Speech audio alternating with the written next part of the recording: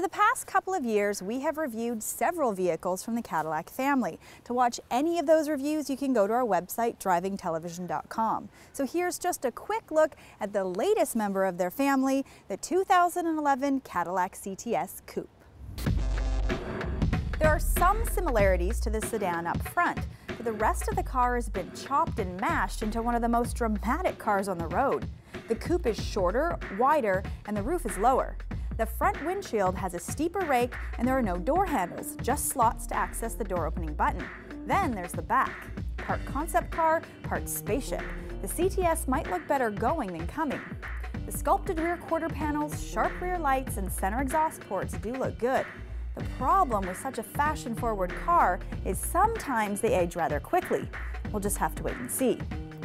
The inside looks identical to the sedan up front, even though the seats have been lowered.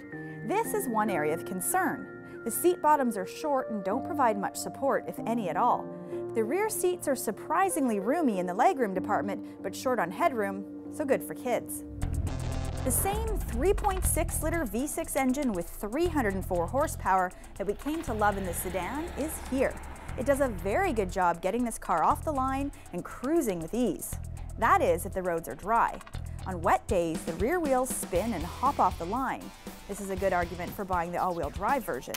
Yes, the 556 horsepower V is offered, but that's another story altogether. This base model starts at just over $43,000. The lower, wider stance does provide great handling. Each corner of the car conveys information back to the driver, and it feels very responsive. So there you have it. That was the CTS Coupe. Now maybe if we're lucky, we can get our hands on the CTS V. Cadillac?